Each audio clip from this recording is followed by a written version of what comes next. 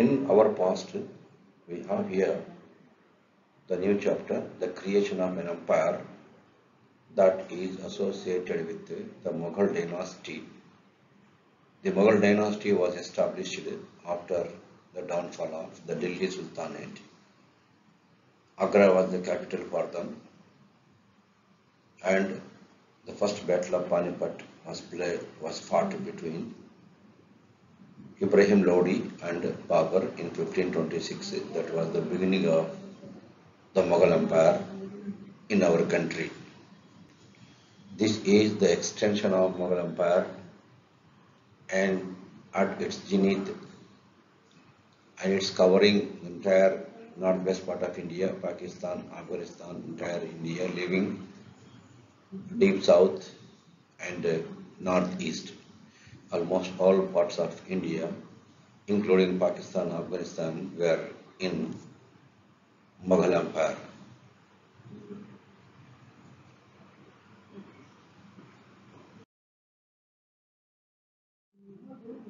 This is a monumental building which is located in Delhi. What is it? Can you guess? This is Red Fort built by Shah Jahan. It is built with red sandstone. Here, every year on the eve of Republic Day and Independence Day, the President and Prime Minister accept the salute offered by our defense forces and also grace the function. This is built by Shah Jahan, who was the greatest builder of medieval times. This is another important monument, that is religious monuments. This is, can you guess? This is Jama Masjid. Jama Masjid, which is the largest mosque in our country, which accommodate 1 lakh people at a time. And it is located in Delhi. It is in old city. This is also built by Shah Jahan. Next important monument is a tomb. This is Taj Mahal, which is located on the bank of river Yamuna, which is again built by Shah Jahan.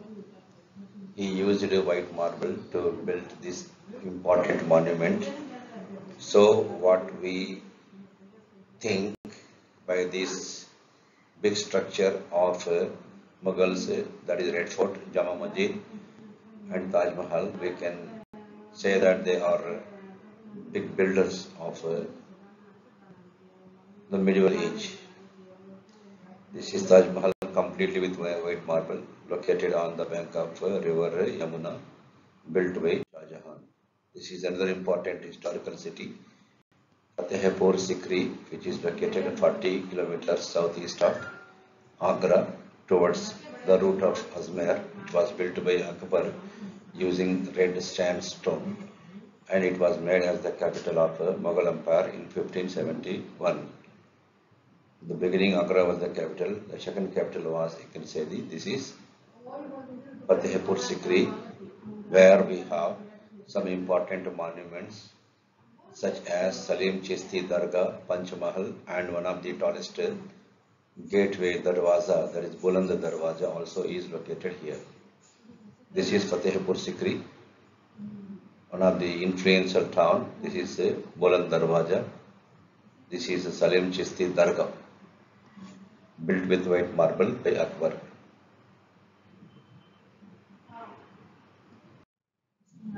This is Red Fort, built by whom? Can you guess? It is located in Agra on the bank of river Yamuna. It is built by Akbar using red sandstone. This completely red sandstone.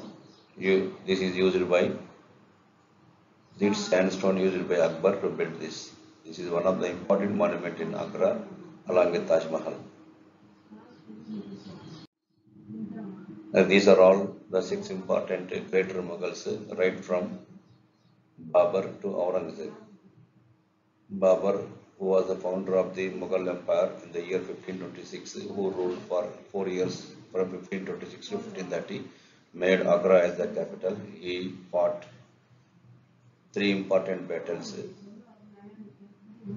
First important battle is Panipat won in the year 1526. Next, Kandwaha battle with Rana Sangha in 1527. These are the two important battles fought by Babur, who ruled a very short time, and after that his son Humayun became the emperor, who ruled from 1530 to 1540, again 1555 to 56. He was badly defeated by Sher Shah, an Afghan ruler, in the year 1540 at the Battle of Kannauj, and lost the empire, went to Sassanid Empire. There he took asylum. He was stayed there, and later on, once again in 1555, he reoccupied the Mughal Empire and re-established Mughal Empire in the year 1555 by defeating the Sher Shah's descendants. Next important king is Akbar, who ruled from 1556 to 1605. He was the greatest emperor of Mughal Empire and who is an icon of secularism, and he had good relations with Rajput, Sikh, Marathas, and abolished the jizya tax, which was imposed on Hindus, that is non-Muslims particularly, whoever it may be, and that's why he was said to be the greatest emperor of Mughal Empire. Next, Shah Jahan, a great builder, who built, as we have seen just now, Red Fort in Delhi, Jama Masjid in Delhi, Taj Mahal in Agra, and he is the greatest builder. Next important king is Shah Jahan, that is next important king we have Aurangzeb, who ruled from 1658 to 1707. After that, the era of greater Mughals came to an end. Then we can see the weaker Mughals used to rule the Mughal Empire till 1857. But what happened in 1857? The last Mughal emperor Bahadur Shah was captured and sent to Rangoon, where he was executed in the year 1862. Thereafter, Mughal era came to an end. So we have seen that the Mughal Empire directly went in the hands of the British after 1862 permanently. These are the some important capitals of Mughal Empire. First capital is Agra. Agra is located in UP, where we have important monuments like Taj Mahal, Red Fort of Agra. Next important capital is Fatehpur Sikri, which was built by Akbar in 1571. It was the capital from 1571 to 1585. The next important capital is Lahore. Lahore is located in Pakistan, which was the capital from 1585 onwards to 1598. From 1598, Delhi, Agra once again became the capital. Then after Agra, then we can see that Delhi is the capital from 1648 to till the death of Bahadur Shah II, that is Bahadur Shah Jafar. These are the capitals of Mughals that we have to remember. Mughals were descendants of two great lineages of rulers. From their mother sides, they were descendants of Genghis Khan. Genghis Khan is the greatest nomadic ruler who died in 1227, ruler of Mongol. And then from their mother side, they have blood relations with the Genghis Khan. Mongols are the tribal people, lived in China and Central Asia. Then from their father sides, they were the successors of Timur, who died in 1404, the ruler of Iran, Iraq, and modern day Turkey.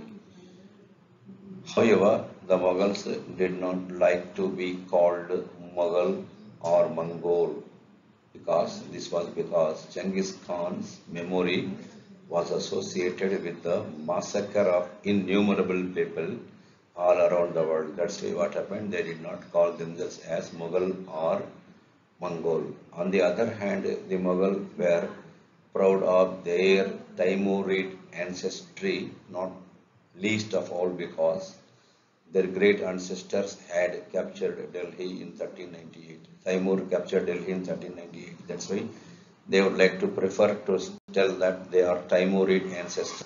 And their ancestry is Timur, they are the descendants of Timur. But they did not openly say that they are the descendants of Mongol or Mughals and or Genghis Khan. That's what we have to notice here.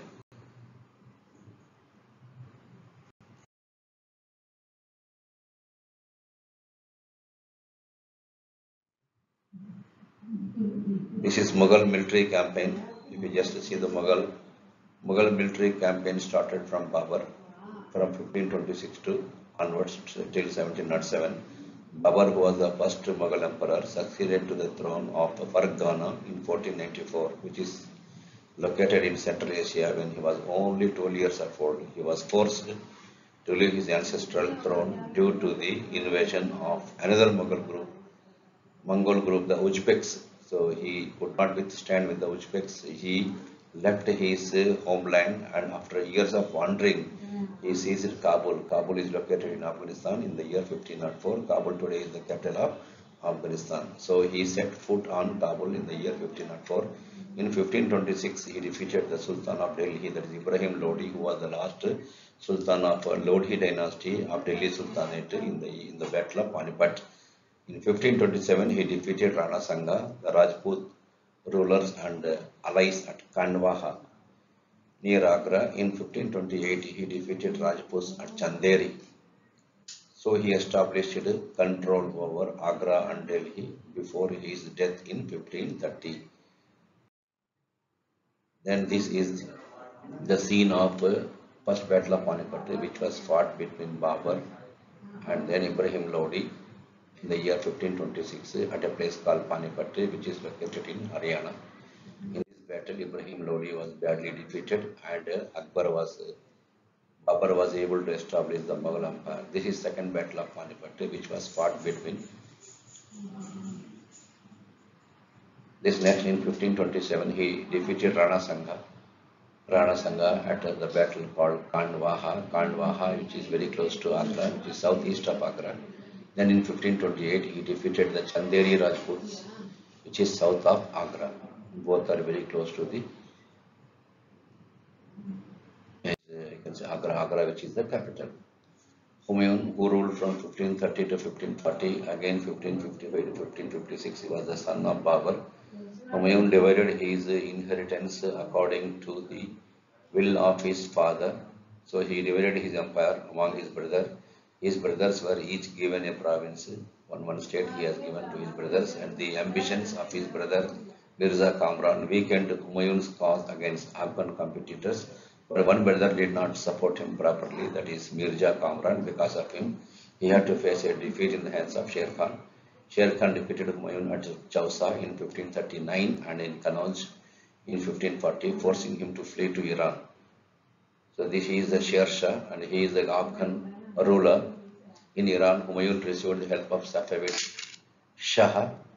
He recaptured Delhi in 1555 but died in an accident the following year in the 1556. Later on we will see. This is 1540, 1555. This is the empire of Sher Shah and emperors of Suri. Suri means there is the title given to the Sher Shah, and three rulers ruled the Suri dynasty. First is Sher Shah, Adil Shah and Ismail Shah. Last Shah, Ismail Shah, was defeated badly by Humayun in the 1555. Once again he recaptured his empire. This is small area which is ruled by the Afghan rulers, Suri dynasty. This is what we have to remember very well. Not a very vast empire, very small empire. They had Akbar, who was the greatest ruler, who ruled from 1556 to 1605, and he is Akbar. Akbar was at the age of 13 years when he became the emperor. His reign can be divided into three periods. One is 1556 to 1570. Akbar became independent of the regent Bairam Khan and other members of his domestic staff. Military campaigns were launched against the Suris and another Afghans against the neighboring kingdoms of Malwa as well as Gondwana, and suppressed the revolt of his half-brother Mirza Hakim and the Uzbeks. In 1568, the Sisodia capital of Chittor was seized, and in 1569, Ranthambore annexed. So if you talk about 1570 to 1585, military campaigns against Gujarat was followed, and also campaigns in the east in Bihar, Bengal and Orissa was also there held. These campaigns were complicated by the 1579-1580 revolt in support of Mirza Hakim. So this is the empire of Akbar. 1585 to 1605 is last stage expansion of Akbar Empire. Campaigns in the northwest took place, Kandahar was seized from the Safavids and Kashmir was annexed as also Kabul. Kandahar and Kashmir and Kabul annexed after the death of Mirza Hakim. Campaigns in the Deccan started and at Berar, Khandesh and parts of Ahmedabad, Ahmadnagar were annexed. In the last years of his reign, Akbar was distracted by the rebellion of Prince Salim, the future emperor Jahangir. This is the second battle of Panipat fought by Akbar between Akbar and Hemu Vikramaditya in the year 1556 at Panipat. Again, the Akbar was able to possess the position and then he defeated the Hemu and then you can say established the firm grip of Mughals on the Delhi. In Jahangir 1605 to 1627, the Jahangir son of Akbar and whose period is not that much. He followed the policies of Akbar and the Sisodia ruler of Mewar, Amar Singh, accepted Mughal service during his time. He is a Sisodia ruler. Less successful campaigns against the Sikh, the Ahoms and Ahmedabad. Ahoms are the tribal kings in the northeastern part of India, that is in Assam, and Ahmadnagar followed. Prince Khurram, the future, that is Shah Jahan. Prince Khurram is the childhood name of Shah Jahan, the future emperor. Shah Jahan rebelled in the time of Jahangir, last year of his reign. That is, the efforts of Nur Jahan, Jahangir's wife, to marginalize him were unsuccessful because Nur Jahan did not like Shah Jahan. She wanted to trouble him, so ultimately he was able to possess. These are some of the important, you can say, the achievements of Jahangir. In Tamuddaulas, you can say the tomb, and we have this golden coins introduced by him. These are all we have to remember. Akbar's reign, that is 1605. This is the Akbar's empire, you have to see. And this is Akbar's empire covering a maximum area. The Mughal traditions of succession. The Mughal did not believe in the rule of primogeniture, the right of succession belonging to the first brother, firstborn child, where the eldest son inherited his father's estate. That they did not believe. Instead, they followed the Mughals and a Timurid custom of coparcenary, that is joint heirship, inheritance, or a division of the empire among all the sons of the king. That was the second important theory they adopted, and whereas they did not like primogeniture theory.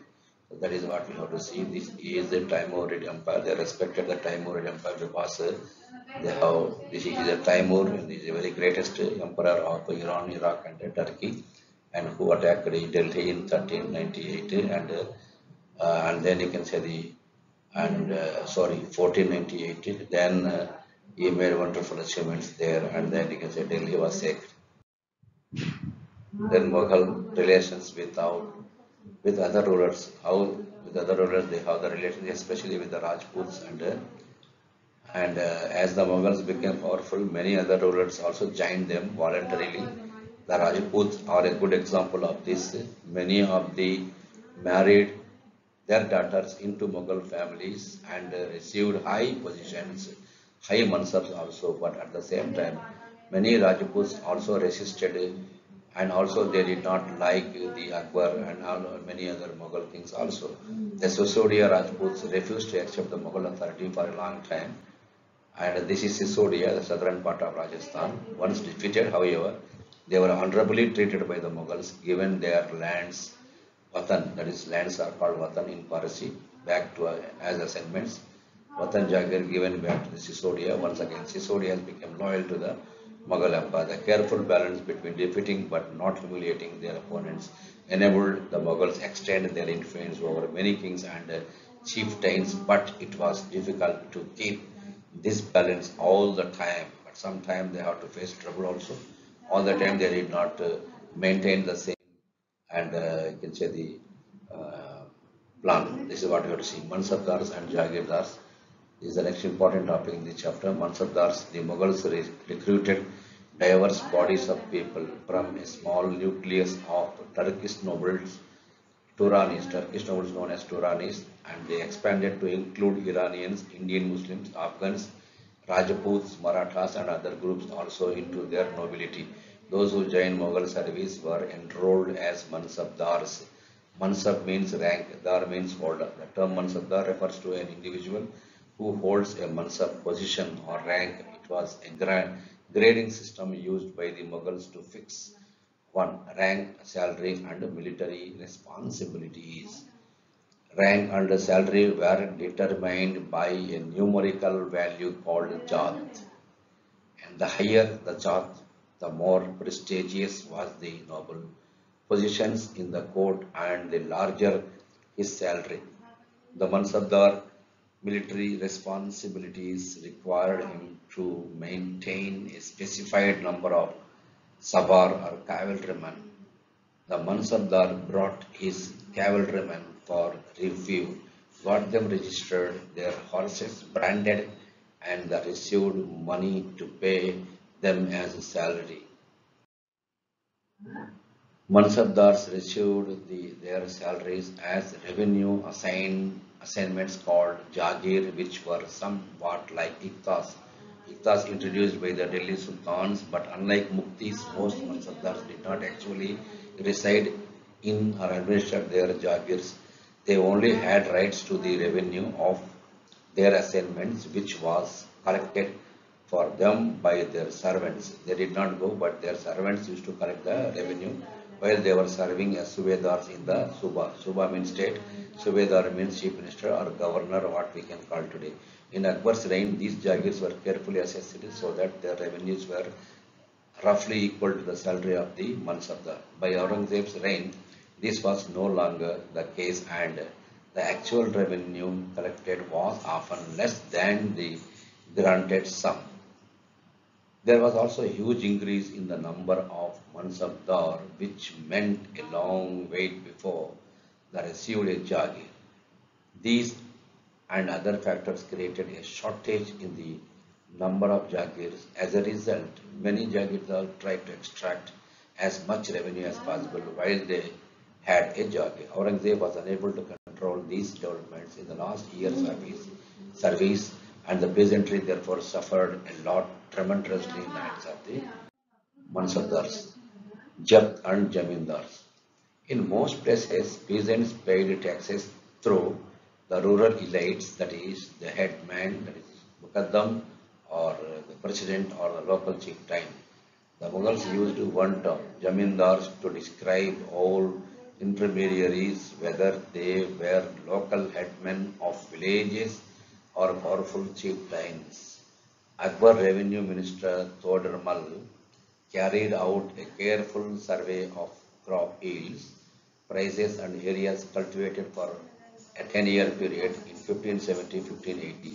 On the basis of this data, tax was fixed on each crop in cash, sometime in kind also they have taken. Each province was divided, each Suba was divided into revenue circles with its own schedule of revenue rates of individual crops. This revenue system was known as Japt. It was prevalent in those areas which were where Mughal administrators could survive in the land and keep very careful accounts, not possible in Gujarat and Bengal. In some areas, Jamindars exercised a great deal of power. Sometimes Jamindars and peasants of the same caste allied in the rebellion against Mughal authority. These peasants' revolts challenged the stability of the Mughal Empire from the end of the 17th century. Akbar's policies. Abul Fazl is in his book The Akbar Rama in particular, in its last volume, the Aine Akbari, described Akbar's policies in detail. So we have to have the sources of Aine Akbari, Akbar Rama to have the Akbar policies. Abul Fazl explained that empire was divided into provinces called Suba. Suba means state, which was governed by Subedar. Subedar means chief minister or governor who carried out both political and military functions. Each province also had a financial officer called Diwan.